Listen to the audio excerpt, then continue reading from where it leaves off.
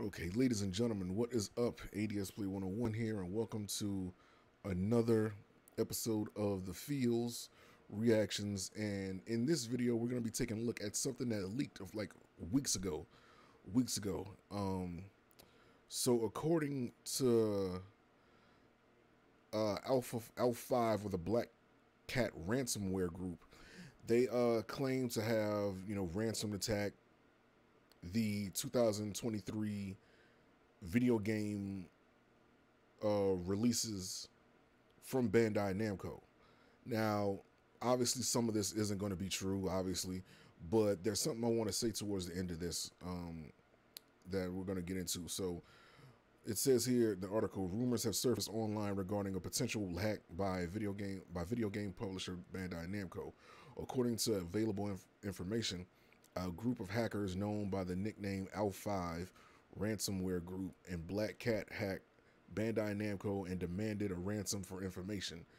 This publisher is responsible for the distribution of such games as Ace Combat, Dark Souls, Tekken, Dragon Ball, Soul Calibur, and others. According to the data received, the leak releases still took place, and we received interesting data regarding what Bandai Namco plans for 2023.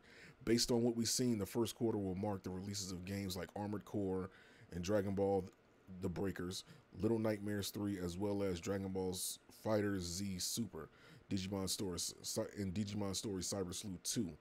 Should be released in the second quarter of 2023. Elden Ring, Barbarians of the Badlands, Tales of Ascension, and Tekken 8 may hit stores in the third quarter. Ending 2023 as Bandai Namco is planning to release Code Vein 2, One Punch Man, Fighters Association, and Dragon Ball Xenoverse 3. Bandai Namco is a Japanese video game development, so all that. So, with that being said, looking at this list, I'm not completely convinced. Here's the thing. There's no doubt in my mind that they are planning to release these games, or they're making these games, or, they're planning on releasing these games, or whatever the case may be. But they're definitely something's the only thing I don't believe when it comes to lists like this, because let's be honest, when they release information like this, whether it be like a hacker group or something, it always turns out to be true, with the exception of a few things. One of the things that is an exception is the release dates. I don't think every game on this list is coming out in 2023. I just don't believe that, because Dragon Ball The Breakers actually has a release date of 2022. Now that release year could be a placeholder, but I know they was working on this game for a little bit, and I think the date of it got pushed back, and they planned on releasing this this year from based on the information. If you go to Google and you type in Dragon Ball The Breakers, they're going to say that the release date is 2022. They don't have a month or a day, but 2022 is the release date for it. So that kind of makes me doubt the time as to when these games are supposed to be released.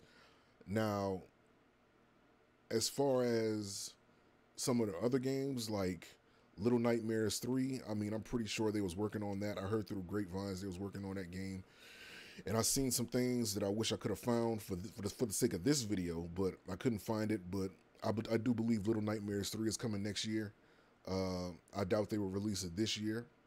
Dragon Ball Fighters, I have no doubt in my mind that they are willing to make a sequel to Dragon Ball Fighters. I'm just not going to even doubt that.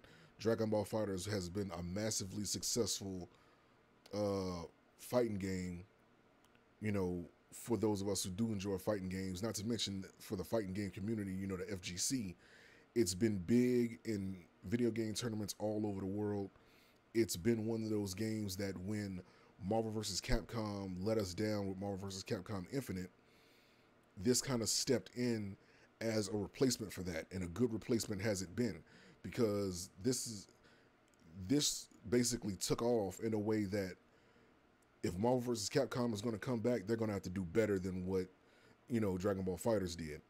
Digimon Story Cyber Sleuth 2, they had Digimon Story Cyber Sleuth, then they had Hacker's Memory, which is kind of like a 1.5, but there was some elements in Hacker's Memory that made me believe that there's going to be a sequel to this game. Tales of Ascension, I'm not doubting that whatsoever because they always come out with a Tales of, that's a franchise in itself. Elden Ring, I'm still on my very first playthrough of this game, and I barely even cracked like a third of the game. But I've seen other people's playthroughs, and there were areas in the game that pretty much let you know that there was going to be an expansion. I doubt this is going to be a full game on its own, um, but it's definitely going to be some expansion because there were areas in Elden Ring that you couldn't explore. So most definitely, that's on the way. Um, Tekken 8. Now, for those of us who've been paying attention to Evo, now Evo is like the Super Bowl of all fighting game tournaments. They always take place once a year in August, and let's see, it's the 8th. They had the 3-day tournament event on the 7th, the 6th, and the 5th of August. So it was over the weekend. And during the Tekken portion of the tournament, they made a reference to the number 8. And at this point, it's almost like an April Fool's joke.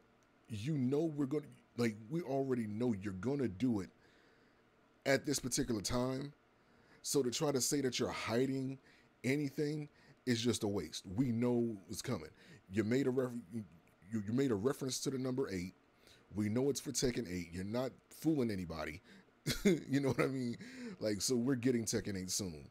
I'm just hoping that when they release it, it ends up being more than what Tekken 7 was.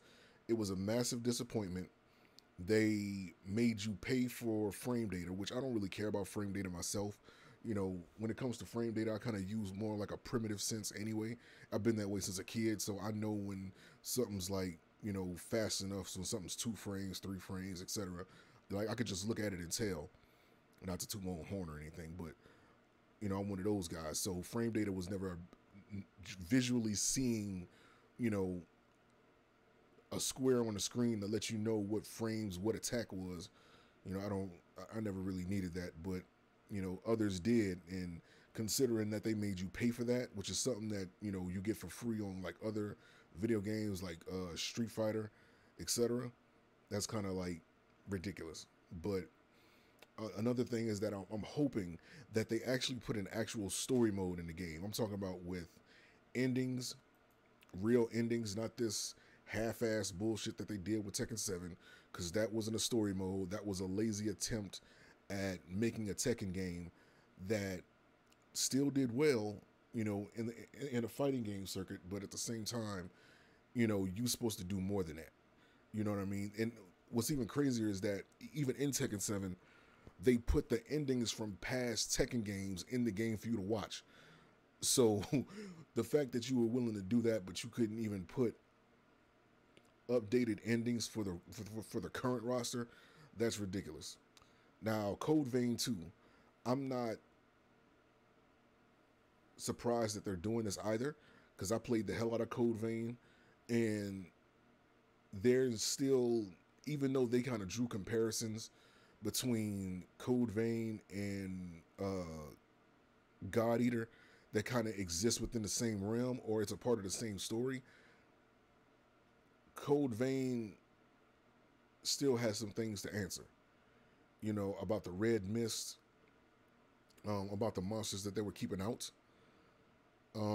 and possibly even tie up any loose ends that the game has in connection with God Eater, because there were similar monsters. I mean, well, not even similar, but the same monster that appeared. It was one monster. He almost looked like a dragon or a chimera. He had like a beard, like an old man's face. And that very same monster was in God Eater as one of the tougher monsters to fight. So, and if I remember correctly, they didn't even let you fight that monster in Code Vein. It was just a moment in the story where the red mist went down and all the monsters that they were trying to keep on the outside of the red mist came in, and that was one of the monsters that, that was one of the main monsters that showed up. So they definitely got an answer about that. So with One Punch Fighters Association. I'm hoping this is more so like an RPG adventure game, because the arena fighter that they did flopped so bad that we don't need no more arena fighters. Least of all one of One Punch Man, because that game didn't even make it past the beta. It didn't. You don't see nobody live streaming it. Nobody cares about that game. It was like, once they announced that One Punch Man, or excuse me, Saitama, was going to be in the game, everybody just gravitated towards him, and he was so overpowered. He had infinite super armor. It was like you couldn't make him flinch, so they had to release. And even what makes that even more prevalent, that they messed up with that, is that they had to put a quote unquote dream version of Saitama in the game just to have a balanced version of the character in the game. So I'm just hoping that this isn't an arena fighter, and they do something completely different, or maybe even make it into like an actual fighting game, kind of like what they do with Dragon Ball Fighters. So I can only hope. Now, Dragon Ball Xenoverse 3. This has been a game that everybody has been wanting for so damn long, and they didn't beat Xenoverse 2 to death. Xenoverse 2 has outlived itself. Literally. At one point, that game was completely dead. And then the developers suddenly found out that they had a community of people who were still dedicated to playing the game, and then they decided to put more time and effort into developing DLC for the game that was way past the game's expiration date. So, I mean, I will say Xenoverse 3 is well overdue. So I do believe all these games have reasons to, come out. They're not gonna, like, I don't doubt for a second that these are actual games that'll be out between the end of this year and between the end of next year. It's just the time frames that I don't really believe. You know, I'm pretty sure one or two of these games will get pushed back. As far as when, I mean, like I said, Dragon Ball: The Breakers is said to be coming out towards the end of this year. Well, in 2022, and we still got the whole fourth quarter to for that. Um, so we might be looking at maybe the holiday season, maybe even early next year. Who knows? Little Nightmares, I'm pretty sure that's gonna come out because they want to release games that's gonna have a big impact. So I'm pretty sure that's gonna be one of them. Uh, Elden Ring, it makes sense. Code Vein, I'm pretty sure that's gonna come out sometime during Halloween. Let's be honest here. Digimon Story Cyber Sleuth 2. I mean, hey, let's go for it. The second quarter, Dragon Ball Fighters Super. You know what? I'm thinking of it. They probably want to release that in time for Evo next year, if anything, or at least have an announcement for it during Evo next year. Because during the second quarter, January, February, March, April, May, June, that gives them just enough time to release something to have a big announcement for Evo 2023. Tekken 8, same thing. But I think next year is when we're going to actually get like a trailer or something. Maybe even toward the end of this year. But I do believe the roster leak. And I hope that they would, even with this, maybe they even release more stuff. But, I'm going to leave the link to this in the description. You guys can check it out. And I'll see you guys next time. Peace.